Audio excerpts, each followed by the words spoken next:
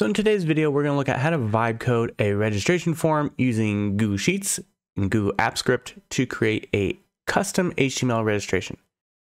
So here is our prompt for ChatGPT, and I'll include this in the description below. And so basically we go through and explain what we're doing, some basic project details, and then I have some different things here. Like I explained, drop-down options will be coming down from this drop-downs tab. And so you can have more than one drop-down, and then you would just adjust this and tell it where those drop-downs are coming from and where they need to be. And then the registration tab, we have these fields here. And so you can obviously adjust this as well. And then I basically explain what each one is. And then finally, I have some more details on how I want to display. So name, phone, and email on one row, address fields on a new row. You can leave this blank if you want to auto do it, and then you could adjust it later. And then in this case, I want to be able to add more than one registration at a time. And so we'll do that there. And then finally, what do we do when they submit it? So we'll save new entries as new rows in this tab. I need to update this here, registration tab. Disable and gray out the submit button after it's pressed, add a spinner icon. This is just a UI thing here. Once it's finished processing, hide the form and display a success message. Let the user know it's safe to close the window. So that should be good to go. So let's go ahead and get that working. And while that's happening, we're going to go ahead and create our app script here.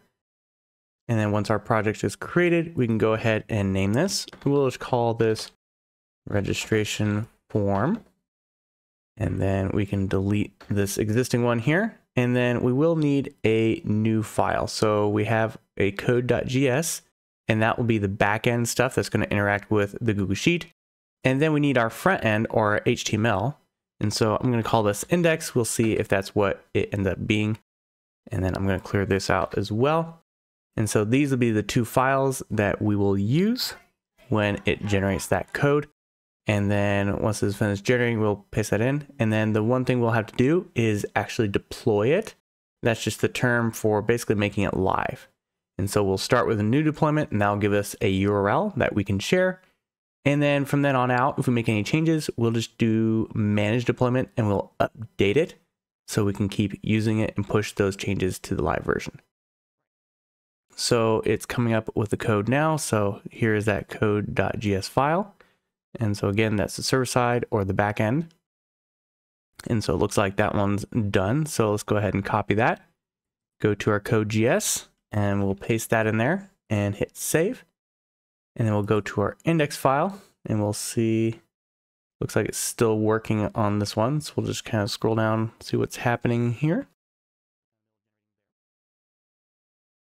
So while this is happening, I'm going to go ahead and deploy this for the first time. Now we'll have to update it again immediately because this index file is blank. But let's go ahead and walk through what this process looks like. So to start with, you'll have to do a new deployment, and this only needs to happen once. And then after that, we'll do manage and update. So then what we're going to do is this gear icon and web app. And then optionally, you can put a description. So you can put in first deployment, and then here, the options we're going to want to use in most cases is going to be execute as me. And then for access, the options you probably want is either anyone, or if you have workspace, you could potentially have just your workspace.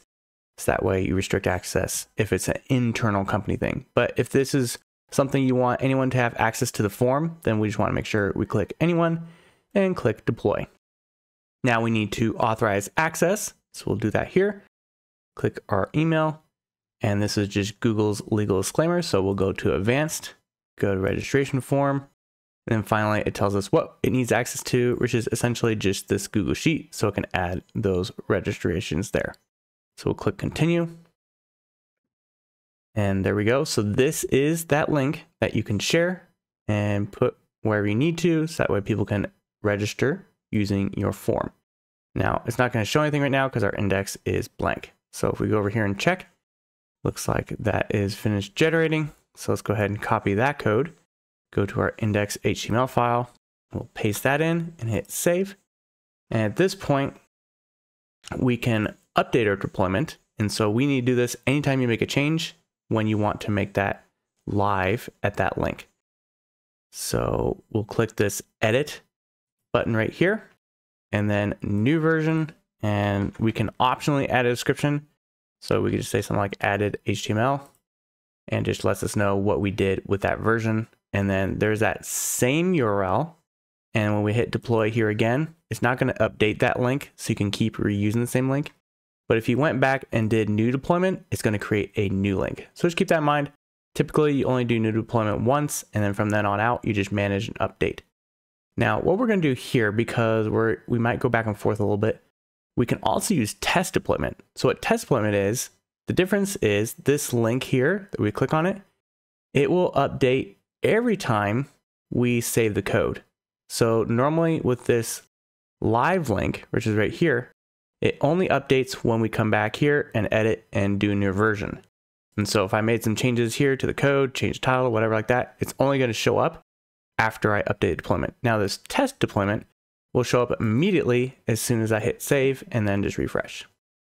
All right, so let's go ahead and take a look at this and see what we have going on here. So we have some extra things going on here. I don't know why there's dark mode buttons here. I think that's just showing number 1 attendee.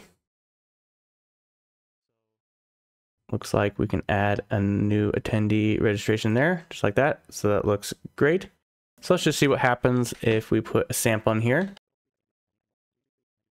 And so let's see what happens when we click submit.